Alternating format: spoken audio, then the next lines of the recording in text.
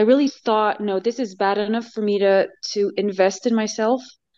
And I really don't regret it. I think this is the best investment I've ever made. Like, really, I got my life back. I'm not saying that in a light way. I really want to emphasize the fact that it was the best investment that I made. Kind of being in a cycle of restricting and then binging and then restricting again. I noticed that I started thinking about food all the time. Even as I was eating my meal, I was thinking about the next meal.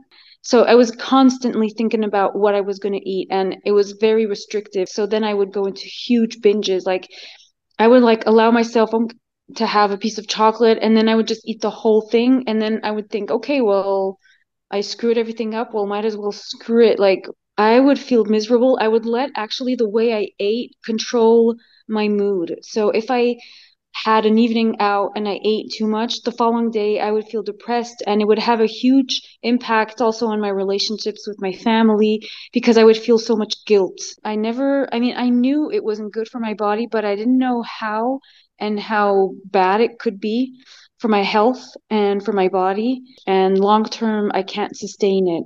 When I started the program, my biggest fear was gaining weight. As I walked through the whole program, I learned a lot. I noticed that the fear wasn't as present as I thought, and as I felt at the beginning. Today, I really don't think about it anymore. Just getting back in touch with my hunger and fullness cues.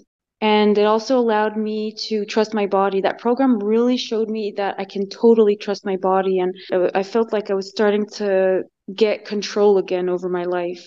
It really helped me for my relationship with food, my relationship with exercise, and the whole community. Like the support that I had from the other girls was really helpful. I felt way less alone because sometimes I think what's hard is that we always feel alone. What really helped was feeling supported by other girls going through the same thing. I feel very healthy today. I never thought I would get to that point where I do not think about food all the time.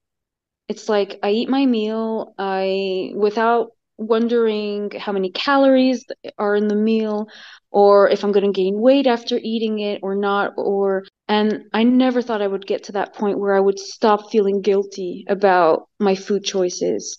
And I feel so free. I felt like if I didn't do something at that point that I would feel miserable for a very long time. I hesitated because I knew it was a big investment in myself and my life, but I do not regret it. I think, like I said before, it was the best investment that I've done in my life. I got my life back, I got my relationships back, and I just go with the flow, go with my body, and trust my body that it'll tell me what it needs.